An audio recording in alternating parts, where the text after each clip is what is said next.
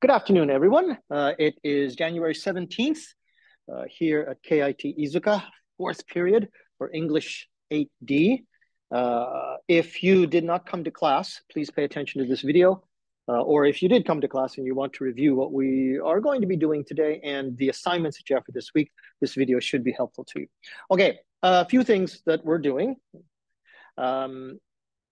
As I mentioned last week, I was trying to think of the best way to do the final test.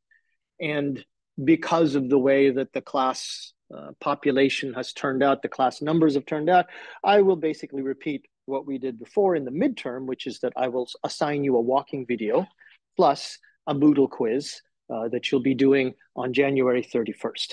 The last class, February 7th, that will be an optional class. I'll give more details about that next week, but you should know that the final test will be January 31st.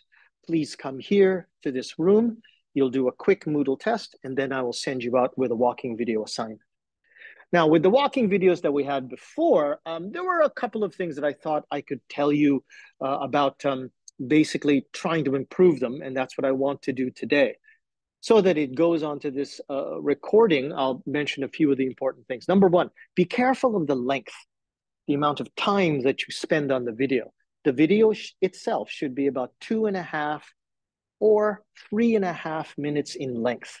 Okay? Some of the videos that you did were only 1 minute. One person handed in a video that was only like 1.5 minutes. That was much too short. So please make sure that the length of the video is correct. You're also still having some problems with knowing how to hold the video camera itself. Okay, and sometimes it's very difficult, and I know that it's not something that you'll probably be using as a skill at your job, but being able to pay attention to details and basically trying your best to do English at the same time you're doing something else is a very, very good assignment. The best thing that I can recommend for you is after you do the video, look at it. Don't just send it because, oh no, I don't want to see it anymore. Oh, I don't want to see my face. No, I'm shy. No, look at the video. Listen to the video. I don't know what the weather will be like between now and Saturday, but if it's windy, make sure that the wind didn't make it impossible for me to hear your voice. If you're doing this and there are many cars driving by, sometimes I can't hear your voice, and that's something you have to be careful of. These are all little things that I want to practice today so that the walking video assignment you'll do this week and the final walking video that you'll do for the final test itself will also be at its best level. Today, we're going to start out with a Quizlet set, and then we'll do a little bit of practice with that. And then we'll do a little bit of practice before we do the practice walking video. Then we'll do that. And then I'll give you the assignment for the actual walking video for the rest of the class. You have, as your assignments this week, okay, you have your listening quiz, which is based on, well, basically like the other listening quizzes that we had before. This is the last one, so please make sure that you do it in time. And you, as always do, you have a reflection. This time it's on shadowing.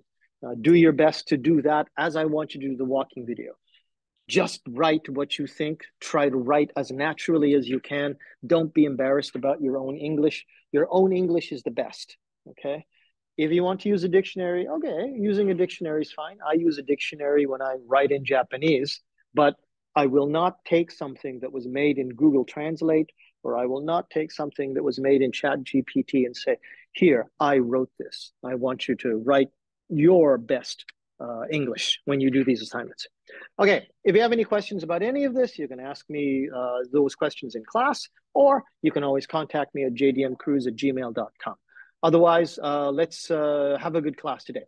Thanks very much, everyone.